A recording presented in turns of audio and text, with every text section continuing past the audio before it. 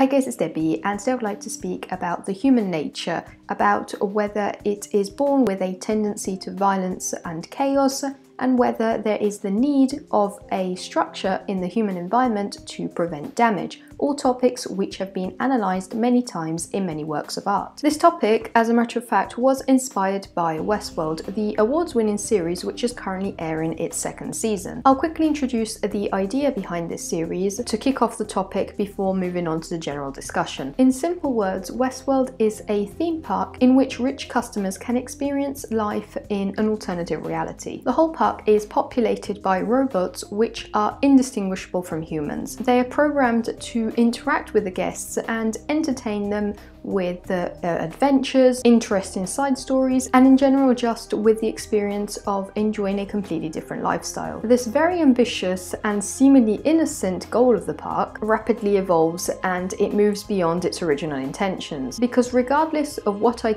assume are very lengthy terms and conditions, the guests of the park are suddenly given unlimited access to a new world in which they feel like gods. They no longer feel weighed down by the rules of their conventional old world. So some guests feel entitled to kill, torture, rape, abuse of the hosts of the park, laughing off the matter with the excuse that the robots don't feel anything or they'll just be repaired. They even hunt rare animals, a hobby which isn't allowed in our real world. So when I speak of guests experiencing a new lifestyle, letting their emotions run free, I don't mean activities such as the guests having unrestrained sex with the host, a thing which happens often all over the park. Some of the robots are actually programmed to be prostitutes. And it's not even the morbid interest for violence. That will always be a part of the human mind. We will always be intrigued by the idea of death, blood, we will want to see more. And many depict this as a beauty in violence. Quentin Tarantino's works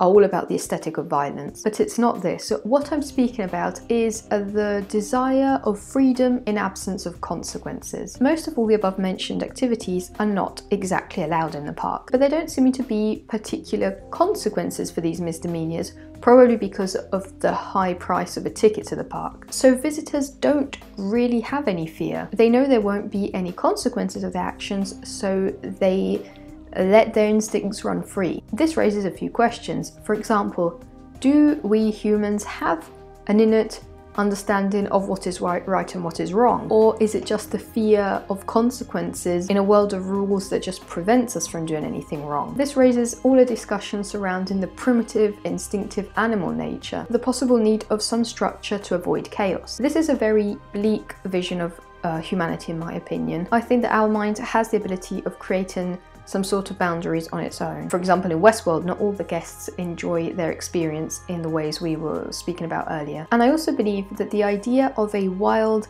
untamed nature does not always equal to violence, but also creativity, intellect, passionate love, all concepts which move beyond fixed regulations. And there's also a need to read everything within a context. In a violent incident, even in our real world, the background of the perpetrator nearly always hides something that triggers the action. This doesn't justify the act, but it does prove how the same nature will develop in different ways according to the different environment, to the different things it has endured. If we look at works such as Natural Born Killers, which from the title already introduces our characters, which are ruthless murderers, digging deeper we discover that the woman, Mallory, had been scarred already at a very young age by a very abusive, in any sense, father. These acts don't justify the character's behaviour, but they get us thinking, what if Mallory had never endured all of this? Would she have been the same evil person or not? So is there something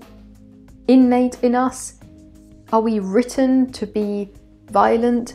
Hypothetical scenarios such as Westworld, in which there is no reason for the violence, make us think what the outcome would be if such environments were to be established in our world, and sooner or later they will. The 2009 film Gamer perfectly depicts this. In Gamer, users can enter a virtual reality. They can play this game, but which is acted out by real people, and the situation is completely out of control. Users command their avatars to injure themselves, have non-consensual sex, get themselves in very dangerous situations because there are no consequences. It is a game. We're going back to the earlier discussion, and we are all human. We know that need for a thrill, to feel liberated, satisfied. We go bungee jumping, we masturbate, we overeat, we scream, we go running, just to let free all of that adrenaline, everything that built up, to escape from the weight of reality. We read, we listen to music, we watch films, we paint, we dress up as somebody else, we write music. See where I'm going with this? We are creating our new world, a new reality for ourselves. And in the situation of a game, we enjoy not being ourselves for those hours. We become those characters and we live according to their rules. This is seen in works such as Ready Player One, where the virtual reality eventually starts to become the real world. It replaces the real world. The problem comes when that is not sufficient, or when there are real life consequences. So are we always going to push our boundaries? Are we always going to need more, such as Westworld? And what is actually the boundary? And also, once you have passed it, is it easy to come back? If we look at A Clockwork Orange, society attempts to cure Alex, the main character of the plot and a very violent criminal. But as the story progresses, we see that the boundaries, his new boundaries set by society to contain him, only manage to slow him down in a temporary manner, because there are consequences.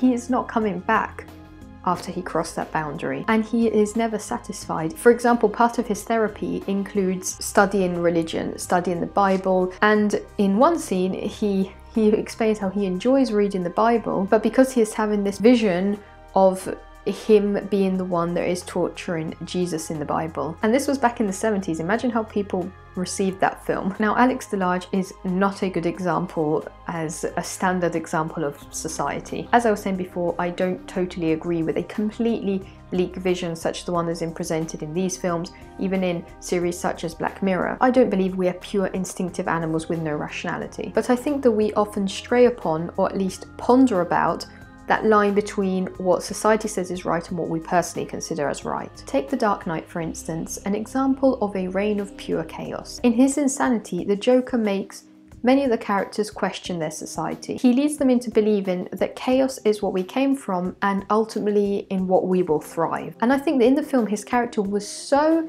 well developed and so convincing that watching the Joker preach, we start to understand him. We don't just see the lunatic in him, we see the human. His deranged ideas start to form us something concrete. And I think that this is why he represents such a good enemy to Batman. He is not your regular criminal. The interrogation scene in The Dark Knight, it's so powerful because we are seeing a villain speaking on a philosophical level. Even the Batman, not agreeing, is listening to him. Why would we see the humanity in a killer like the Joker? Why would we even consider listening to him? Because we know that what he preaches is wrong, but it's not far from something our mind could grasp. We can envision his ideals for how wrong they may be. Everything in fiction stems from reality, but yet at the same time, most of us go against him. Even in the most extreme situations, our mind instinctively kicks in that need for rules, to know what to do. We despise the void. Most of us could never live chaotically and instinctively like the Joker, or it would just be a temporary rush of adrenaline followed by emptiness. In a similar manner, Fight Club preaches chaos as the solution